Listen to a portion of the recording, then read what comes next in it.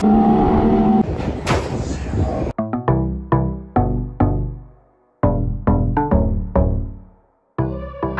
back to day 5 here on the Norwegian Prima. It's another sea day.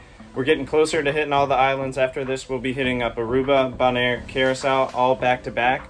But today for the sea day, we're going to be checking out the Galaxy Pavilion, which is the VR like gaming area.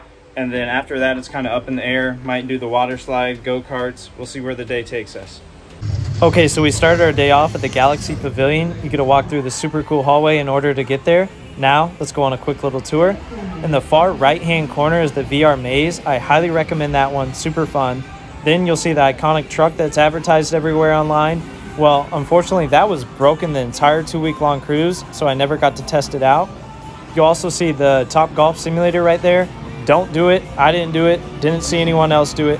It was $55 per person, so it's way too expensive and not worth it. Now, as far as the pricing goes for all the other rides, it's $8 per ride or $29 for an entire hour of time. Definitely do that 1 hour package. That's what we did. You just take your card, scan it, and run through as many rides as you can. And then the other rides I recommend doing are the VR spaceship vehicle, this game right here where you hop in that crate and shoot with a gun, and then also the Formula F1 racing. That's been our tour. Now let's go play.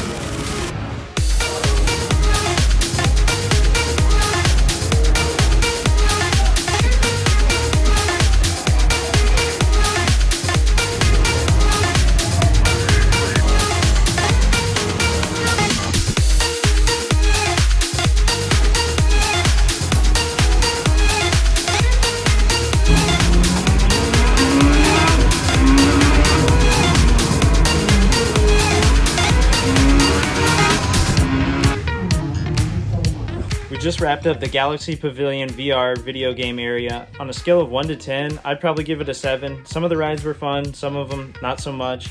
The big truck ride was broken. That's pretty disappointing, but if you're on the ship, I would definitely try it out. Would I do it again personally? Yeah, probably not. After that, I made my way over to Deck 18 to go ride the go-karts. It's $15 per person, and it's 100% worth it.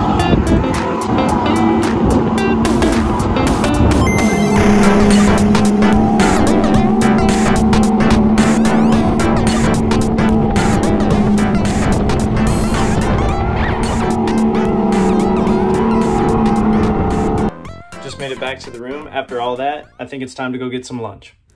So I actually ended up here at Indulge for lunch. This is a completely free dining option, and it was one of my favorites. Basically, the best way to explain this, it's like one big food court with a bunch of different restaurants, and then they all specialize in their own dishes.